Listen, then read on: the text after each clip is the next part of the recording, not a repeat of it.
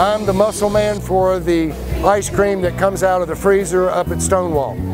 I hike up and down the steps, bring ice cream down when the women tell me to. Now, how much ice cream are you going to go through today? They had 23-gallon barrels.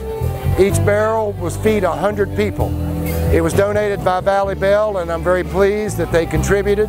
They contribute every year.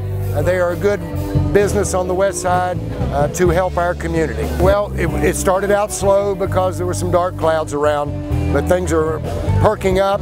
We've got a good crowd, good music, everybody's in a good mood, and the kids like the ice cream, and this is the busiest booth that we have. Really? This booth here is the draw.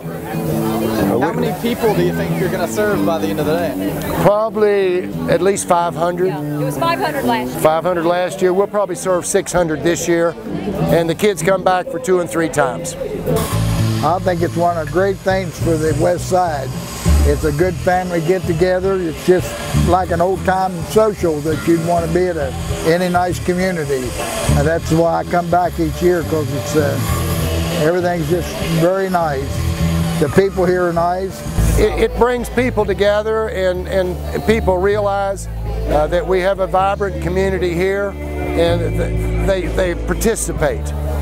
Cleaning up the west side has been a major problem, and we've come a long way, and it's moving right along, and everyone's real pleased about it.